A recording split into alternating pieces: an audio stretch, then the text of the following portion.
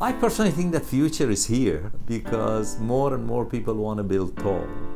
So the technology is moving as fast as you want it to move.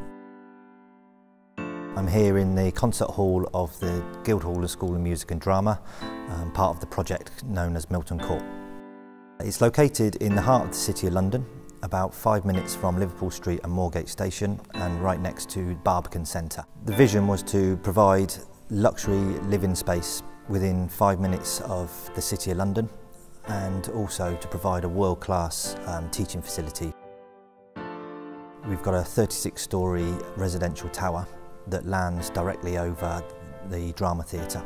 So there's very complex transfer structure required within the apartments to actually bridge across to the sides of the drama theatre. I'm standing in front of the Shell Centre and it's part of the project which I'm working on called South Bank Place. In this development there are 5 residential buildings and 2 office buildings, and each of those buildings has its own architect and we're the only structural engineers. From a structural point of view, technically it's really challenging because of all the underground lines which are underneath. We've got London Underground, Northern Line, Bakerloo Line, as well as entrances to the tunnels, and also we're actually building on an existing basement. One Merchant Square is in Paddington, West London. Its unique location is really about being close to the Grand Union Canal Basin. It's residential apartments, and the building itself is quite an unusual shape. It's curved on elevation and the curve is sort of a gradually changing ellipse radius.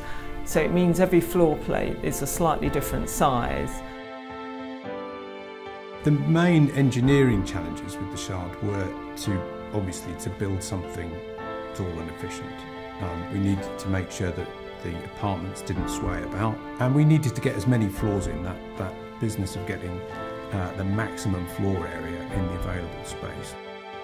We did so many things that were different. We built the core top down. We put the crane on the core, on the slip form as it went up.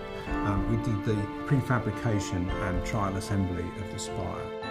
It's a WSP approach to looking at every single thing and trying to get a bit more out of it, making bits of structure do 2 jobs and slimming things down and using things efficiently and going for efficient design.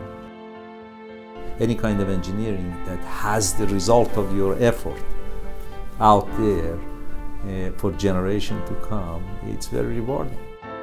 Many times I walk in the street and I show my kids, like, that's my building, that's my building. I work on that, I designed that bridge. So I think it's fantastic.